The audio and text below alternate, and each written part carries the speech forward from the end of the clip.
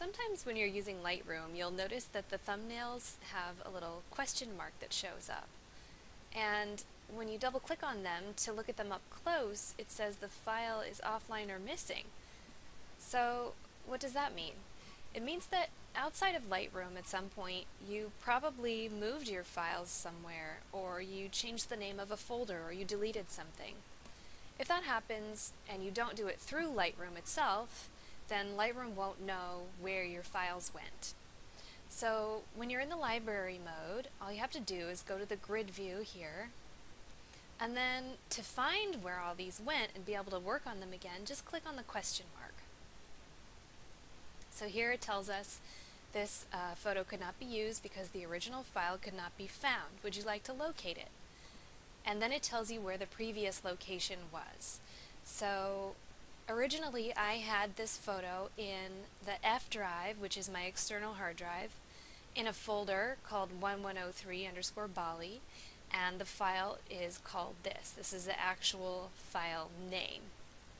So to find it, I just hit locate, and then it brings me up to a place where I can look for it, where I've put it. So if I moved it, I have to remember where I put it, and if I changed the name, I have to remember what I changed the name to.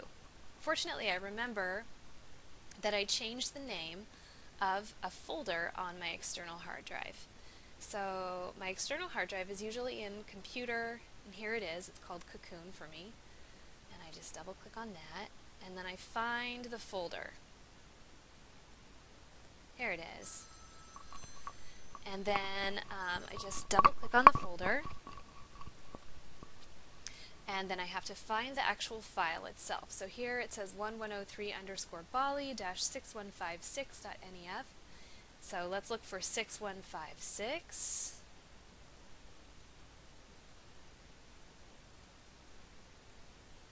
Here it is. And then before we hit select, just make sure that this box that says find nearby missing photos is checked. When this is checked, it means that if all of these photos are missing and have question marks appear, and they're all in the same folder, which they are, they're probably these files, as soon as you find this one, Lightroom is going to find all the other ones that are in the same folder. So you don't have to look for them all individually. You just find one, and it finds all the rest of them for you. So we've found this file name right here, and we're going to hit select. And you'll notice that the question mark disappears.